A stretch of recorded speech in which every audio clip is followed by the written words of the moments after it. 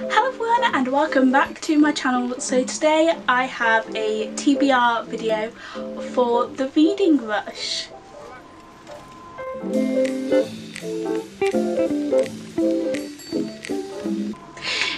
Oh my god. I knew it was going to be a pain filming in front of my window. There's just tractors going past all the time. So if you're unsure as to what the reading rush is, it is a week-long readathon from the 20th of July to the 26th. So it starts tomorrow, so I know this video is up late, but I wasn't sure whether I was going to do it, and then I caved in and I was like, I'm going to do it.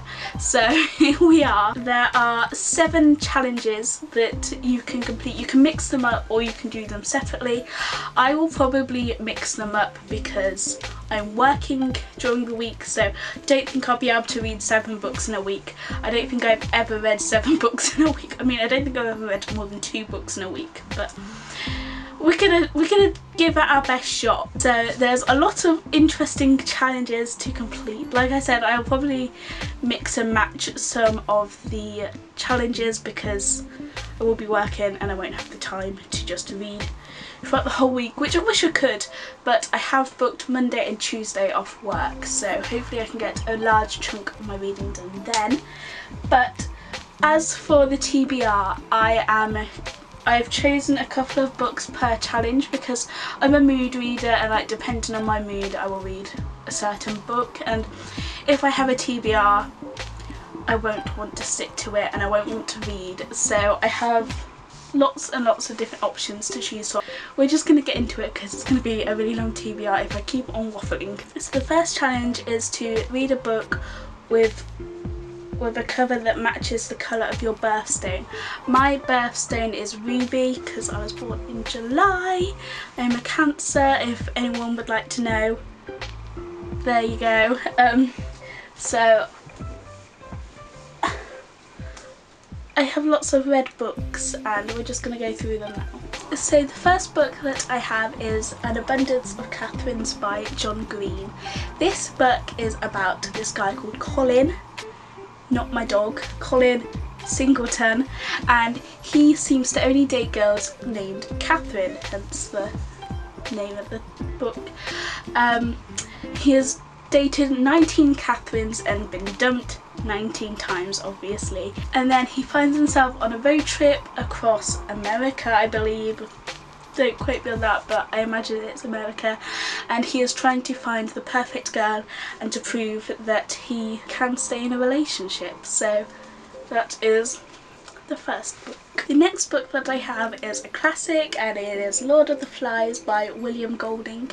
This book, I believe most people read this book at school, but we never got to. I think my brothers read it at school, but we didn't read it for some reason. For those who don't know, this book is about these schoolboys and they're on a school trip and the plane crashes into a desert island, and they're all, I think only a few of them survive, and this is just their story of survival, I believe. I've wanted to read this book for a long time, ever since my brother started reading it and he started talking to us about it. I was like, wow, that sounds really interesting. So we have Lord of the Flies.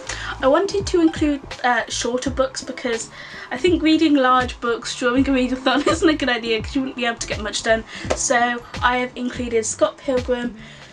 What is this one called? Scott Pilgrim's Precious Little Life, which is the first Scott Pilgrim comic book.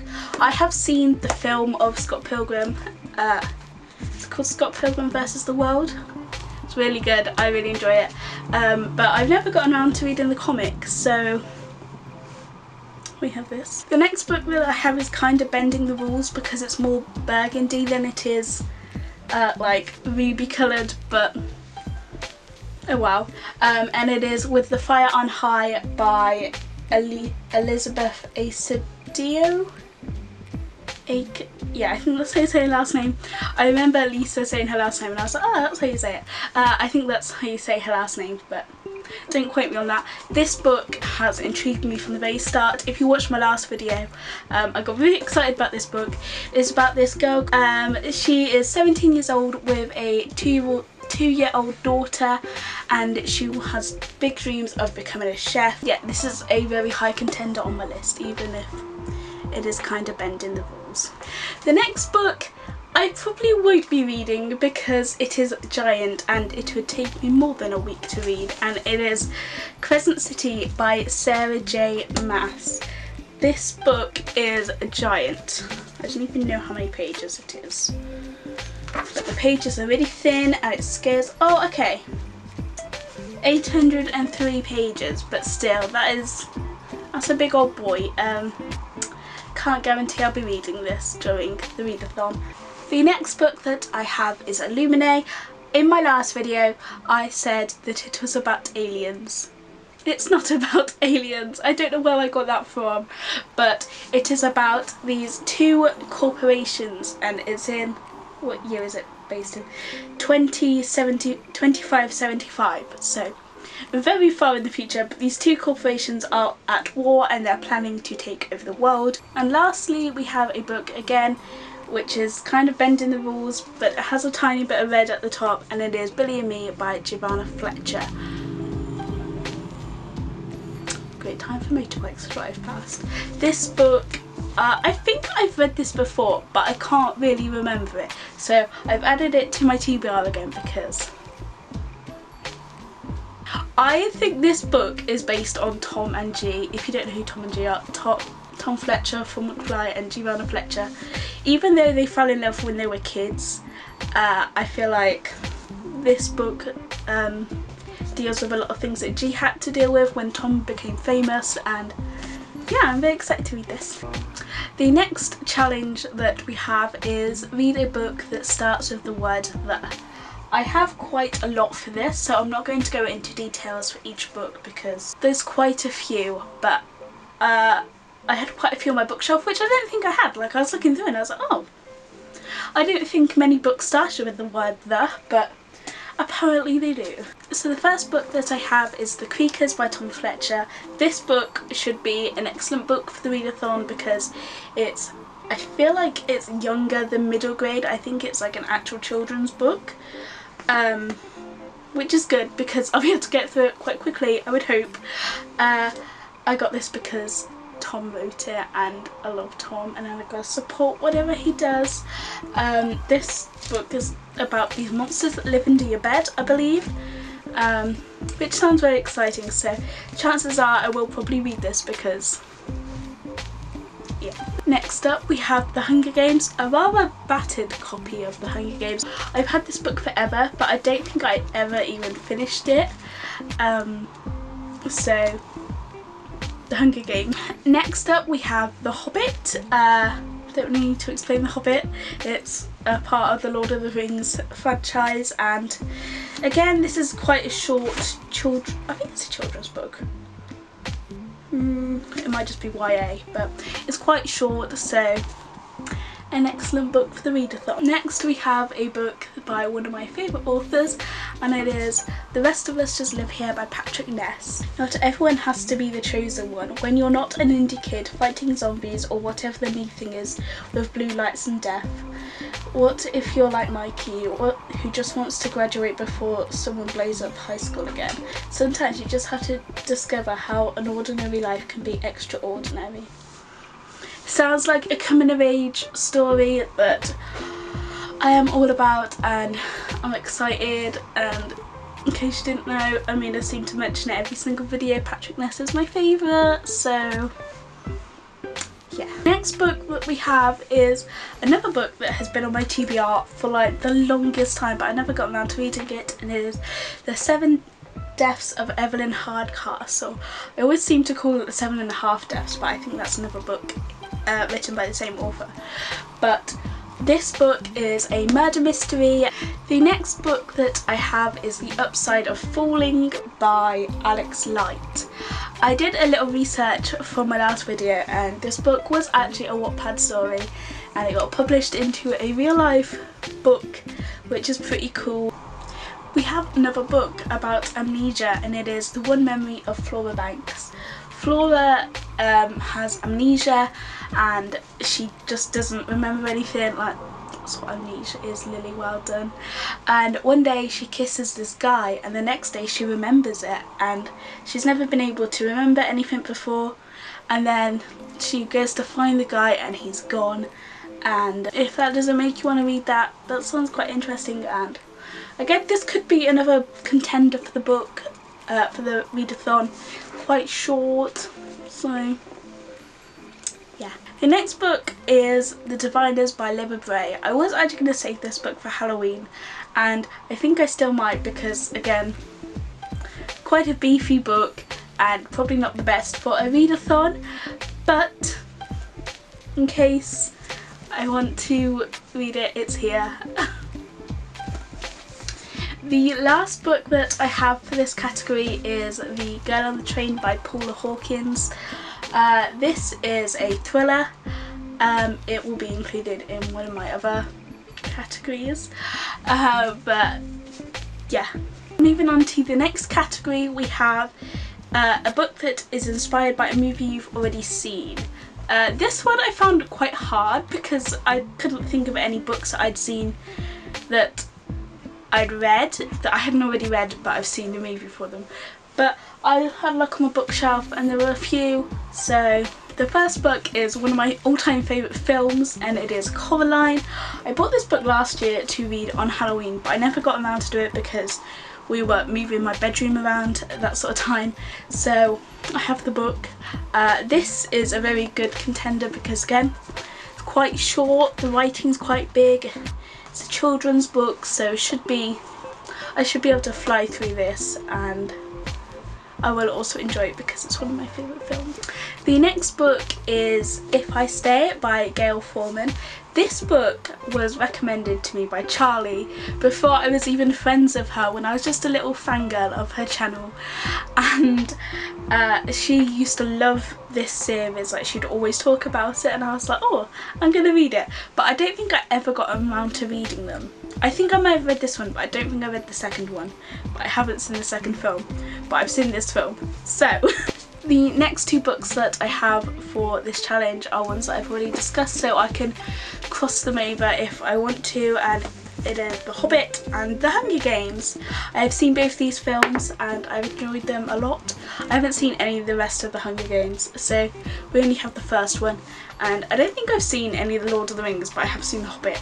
So yes. The next category that I have is to read a book outside your house. Now this one's going to be a bit tricky because obviously COVID-19 is going around and there's a global pandemic and we're not really supposed to leave the house. So if it's nice, I will go down to the park or in my garden to read, but if not, I have a trick, and I don't know if this is allowed, but I will put on some music that's like outside and I will have the window open.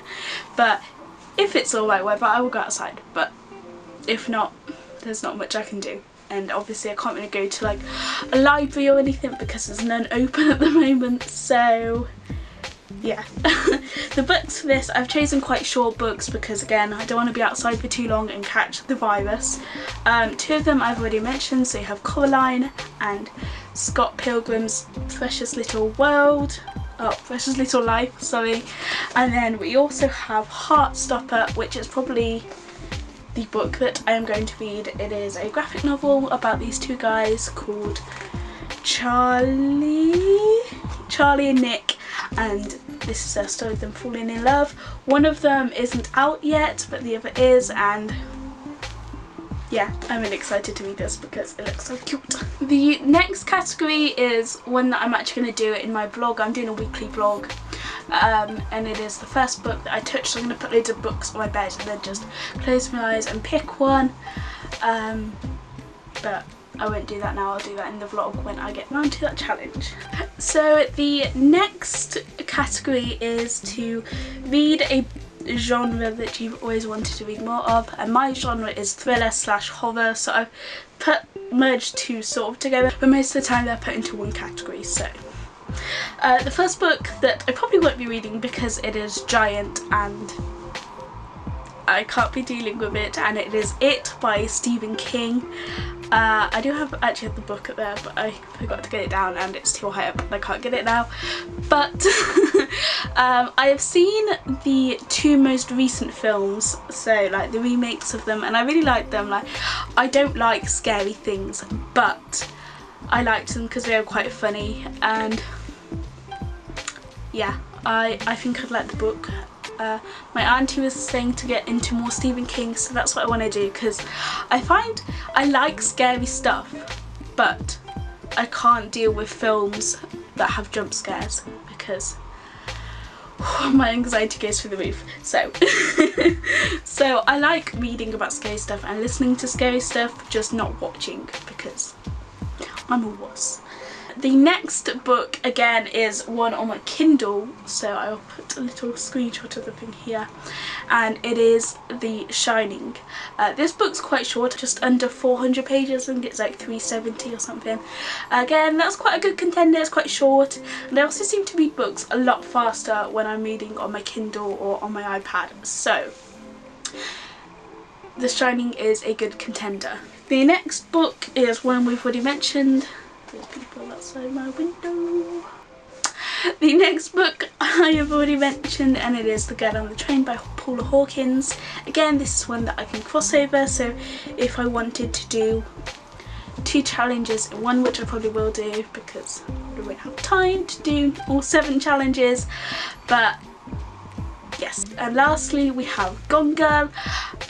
This was a book that I got for my birthday, and I'm very excited to read this, but again, it's quite big, the writing is quite small, so this probably won't make it into the video. And lastly, we are on to the last category, and it is to read a book based in a different continent to where you live.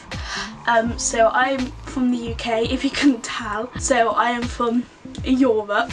There are a lot of books, when you type in like travel books, a lot of them are books that go to Europe. I've based them around America, and yeah. So the first book is another book that I've already mentioned, and it is With the Fire on High. This book is based in Connecticut, I believe, somewhere like there, and that sort of area. I read it on Google and I was like, that'll do. So yeah, Connecticut. The next book is Little Fires Everywhere, and this book is based in Cleveland. And again, we have another crossover, and it is The Diviners, and this is based in New York City. So I have quite a good selection of books to choose from.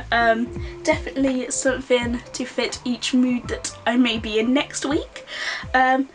I will be doing a weekly vlog like I said, but I can't guarantee that I'll read a lot of books because I will be working, and also I'm quite a slow reader anyway, but I do have Monday and Tuesday off, so I have 2 days to get a lot of reading done, so I probably read like the bigger books then, and then the shorter books towards the end of the week.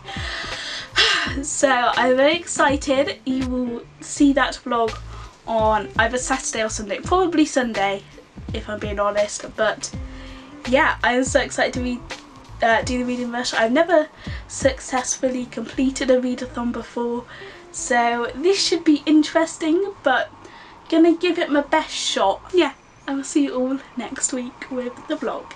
Bye!